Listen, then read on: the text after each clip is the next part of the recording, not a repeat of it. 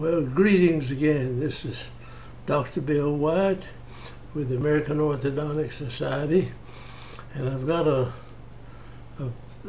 video this evening. It'll be very short, but it's something that has been bothering me for some time, and that is that people can have class 3 problems corrected non-surgically, and I think in many of the cases it's better to be non-surgical than it is to be surgical. I have done several of these over the past probably 30 years or more, and to my knowledge I've never had one of them that relapsed on me.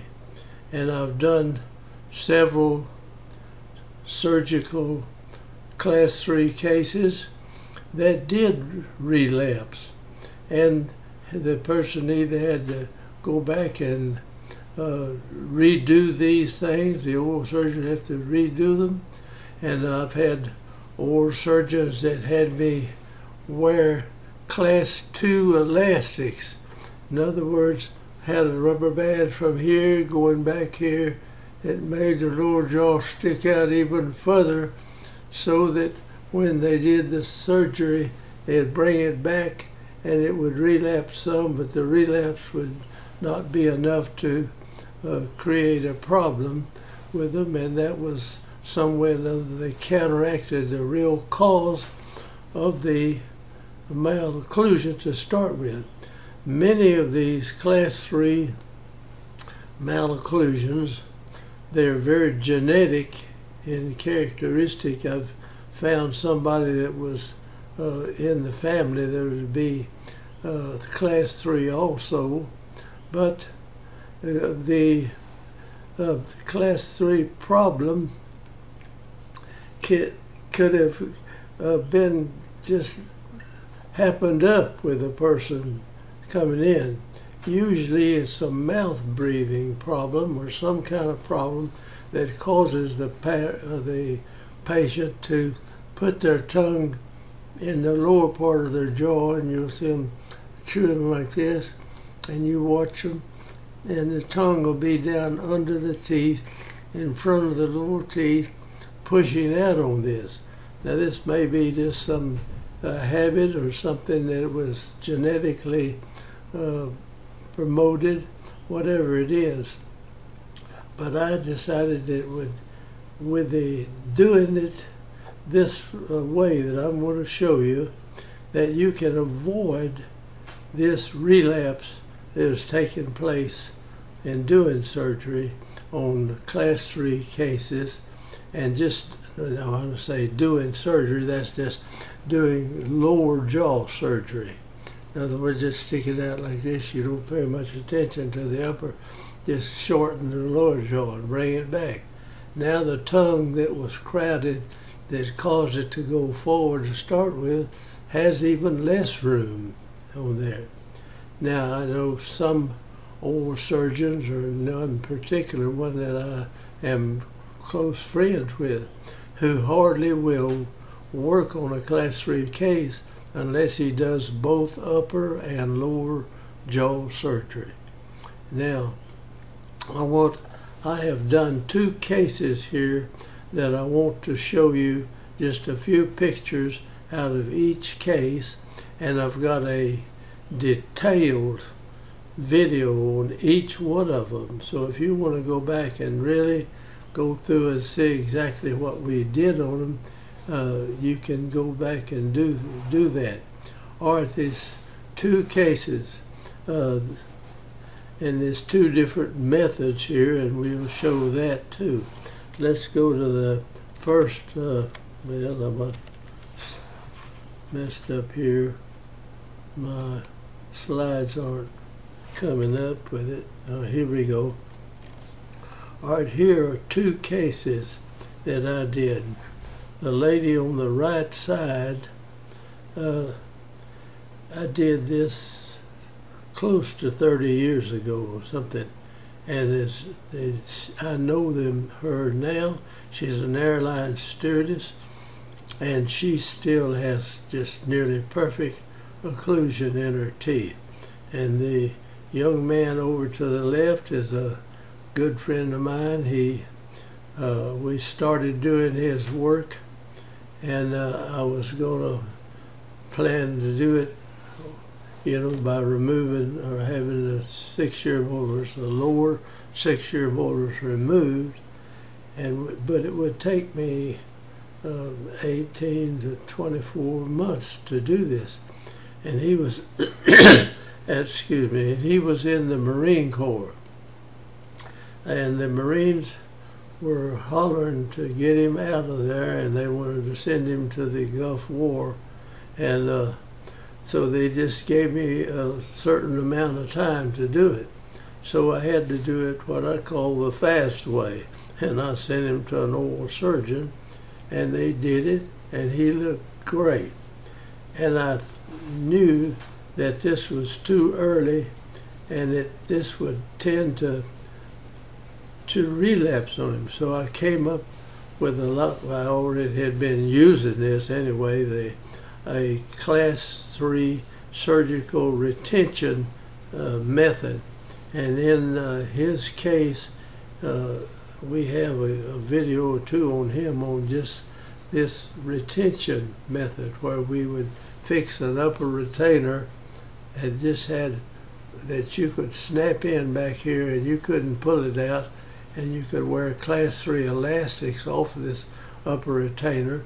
And then I had a heavy wire bonded from bicuspid to bicuspid and some hooks on the cuspid down here, and he wore class 3 elastics coming off of the upper molars down to the lower cuspids, and you could wear those if you wore those, and the jaw pushed the tongue or whatever caused the class 3 problem, push the lower teeth forward, the upper teeth would go forward too. I mean, so it was there if it relapsed, and I used that, and the oral surgeons appreciated that, being able to secure what they did surgically, regardless of whether it tended to relapse again. But when he went into the service, I had this retainer rigged up and made, but they would not let him wear it. So this was kind of irritated me. They didn't. I'm an old Marine. I went in back in 1946, and I know they're very strict, and they made him take this retainer. They wouldn't let him wear it at all. So when he got out of the service, he came back and he had relapsed, but not terribly bad, but it did look a little bit bad, and the teeth showed more, and he decided to just put up with it like that. So I've got a video of him, a lot of pictures and things that we did, and study that case and study the other one if you like there. Now this is the two people, and they're both class 3. And you look at this, here are their models.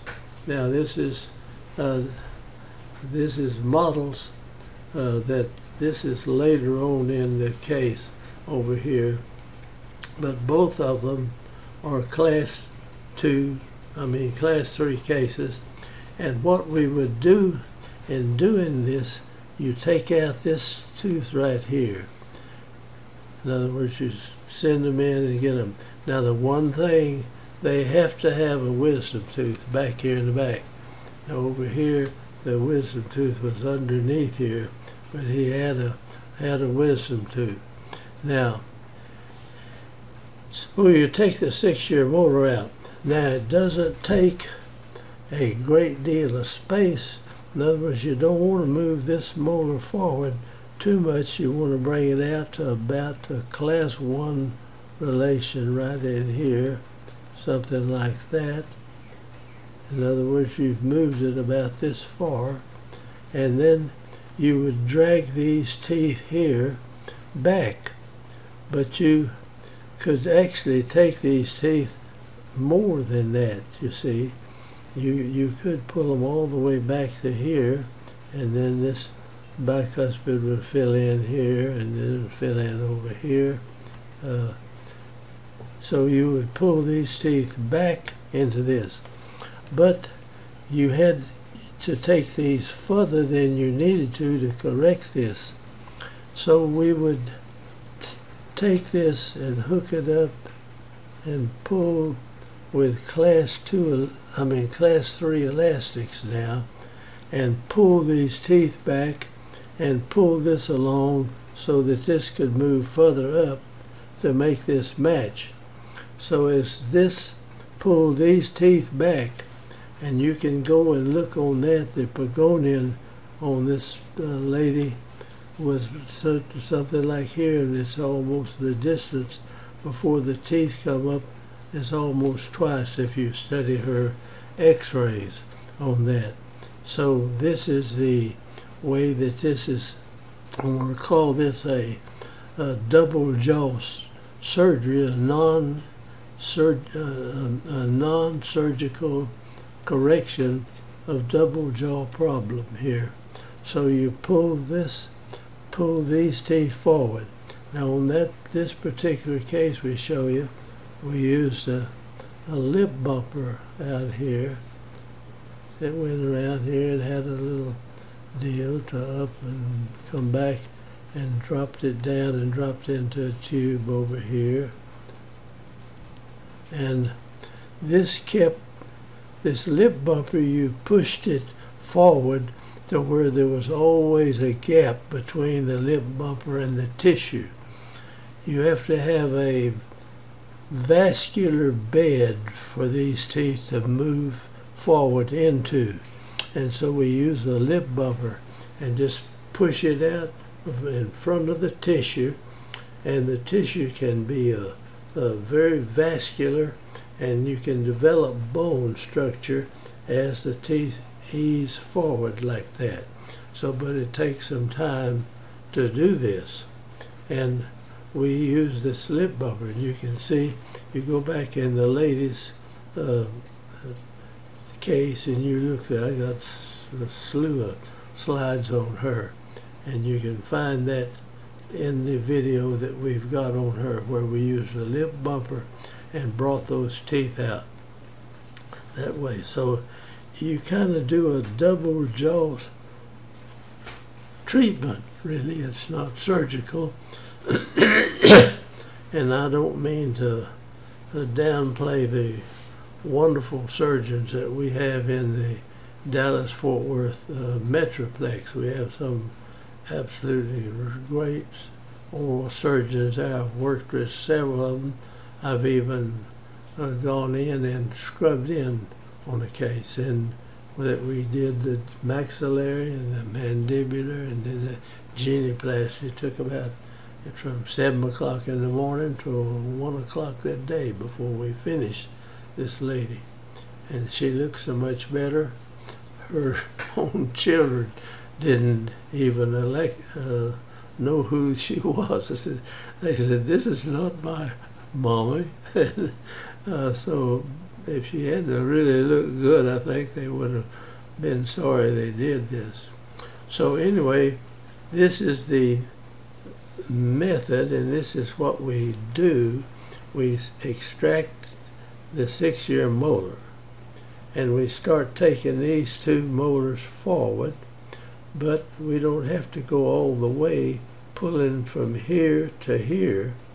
We do a part of the pulling forward of this with these class 3 elastics on everything. So in other words, we hook this up here and we pull this back, and then we wear the class 3 elastics to do that. So we close a lot of the space by pulling the front teeth back and just pull some on this to get it to a class 1. And when you see you're getting close, you just stop pulling on that, pull on this, and you can regulate where you want to go with these teeth and how far you push this. Now, as this goes out, as this comes back, down on the whole maxilla now, maxillary teeth are being brought back by the two bicuspids and the cuspid and all the anterior teeth over here into the space where the tooth was. Now we start this activity the day the tooth is taken out.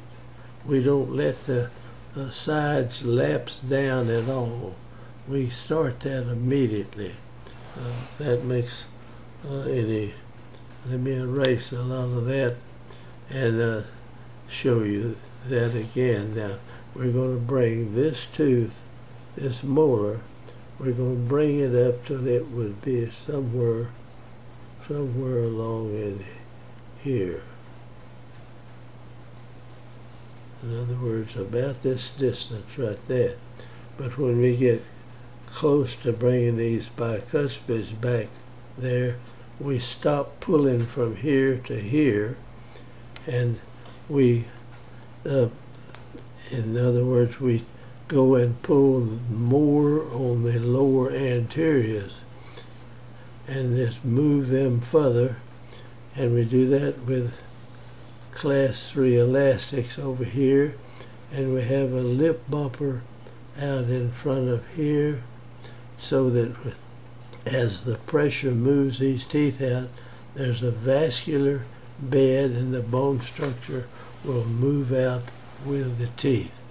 And then this is kind of a double jaw. In other words, we get action up here, we get action down here, and bring that back.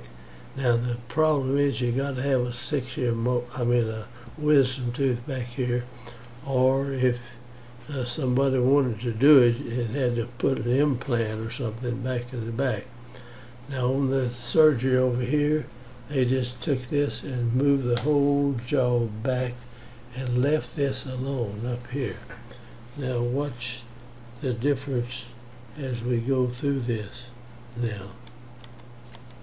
All right, this is the lady with the lip bumper here, and it's pushing forward. You see, we've advanced this thing, keeping this lip bumper out in front so that these teeth would have bone structure develop and go along with them. And over here, you just move the jaw back. Just brought the jaw back.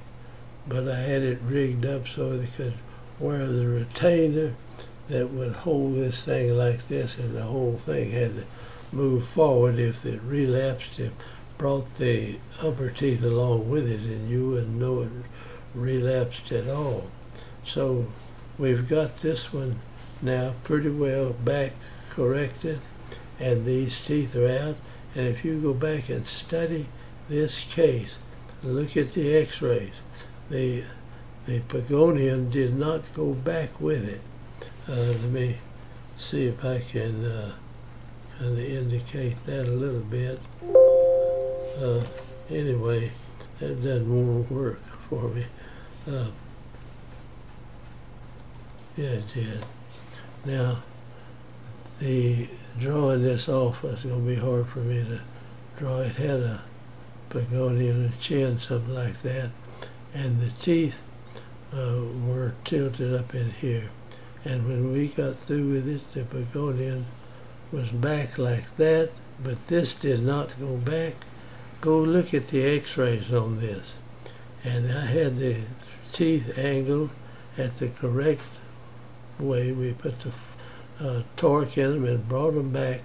And go look at the x-rays on that. All these teeth moved back and left the pagonium out here. Now I had told the young lady, I said, if the chin is protruding and it bothers you, then we can come in and have somebody shorten the chin or bring with the genioplasty. But let's look at her face after we got through with that, and there's no need for the genioplasty. Here is this after the surgery, and here is the young man after the surgery. He looks good and she looks good. The only thing, this is good for I know her today, and it'd be just as good as it was the day I finished this case. And this young man had a relapse in there, but it doesn't mess up his facial structure. So he's elected just to leave it there. But that's the way it is now. And you can hope that you, at the end, they've got little deals you can poke on that and just see the whole darn video if you want to. And the video on her that was done years ago, and see that. Now here is her case after I don't know how many years. She takes this retainer out. I don't even think she wears it anymore. Now here is the relapse on the young man. This is 1991, right here on that. And it's has moved out and relapsed to a certain point here.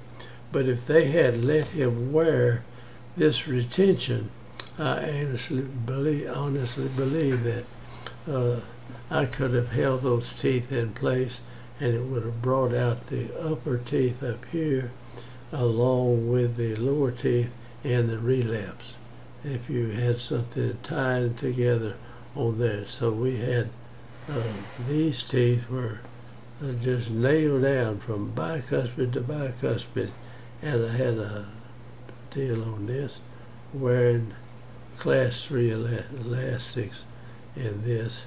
And so when this pushed forward on this, it would bring these teeth forward along with the lower teeth on here. Now this, we've never had to do it. In fact, every class 3 case that I've done by removing the 6-year molar and treating it, and I've been doing these for looks like close to 30 years, and I have, to my knowledge now, I've never had one of them that relapsed and drew back. So it is a safer way, but it takes more time to do it. So you have to make up your mind. And now over here I was going that way, but he had to be through in so many months they were going to send him in anyway.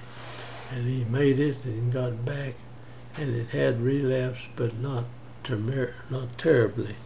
So let me see just a minute here. Now here they are at the end. Let me see. All right, here is this lady, the stewardess, and this is it's 25 or 30, 25 or more years after she had the surgery, the non-surgical procedure done. And you can go back and look at her records and see.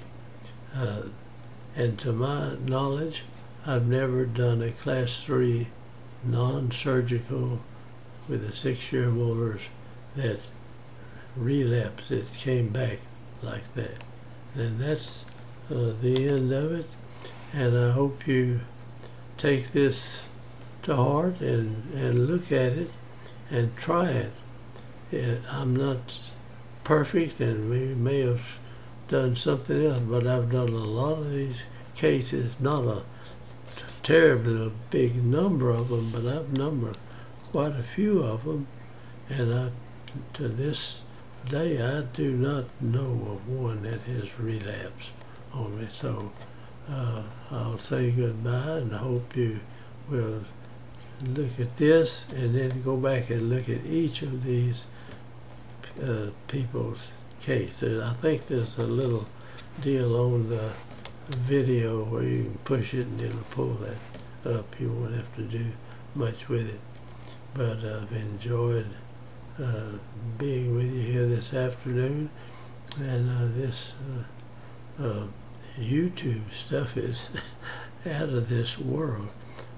So I'll be seeing you again, hopefully. And I just had my birthday here, the 28th, so I'm on my way to 94. But I want to pass on everything I can to whoever wants to work with it and everything. So thank you, and I'll see you later. I'm going to stop this.